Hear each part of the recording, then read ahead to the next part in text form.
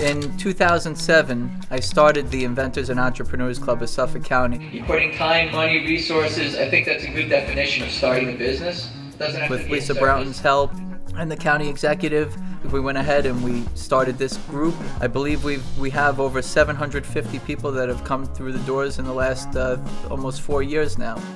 The vision of the club was to really make these resources available, and every month when people come in, we give them referrals to the small business development centers. That's where you can get free business planning information, and then there are any number of other free resources that we like to connect them with. The way to remember what in fact a patent is by thinking of it in terms of contracts. It really is an exchange of a promise for a promise. Oh boy, it's gonna get cocky. But ladies and gentlemen, let me tell you something. The patent system was designed to make things better. My name is Betty Tufariello. I am the founder of IntellectuLaw, the law offices of Betty Tufariello. We have a very different approach to the practice of intellectual property law.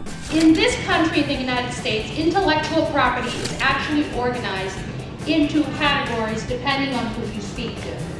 Patents, trademarks, copyrights, trade secrets, privacy, and publicity rights. It is very important for entrepreneurs to understand intellectual property because that's what they're creating.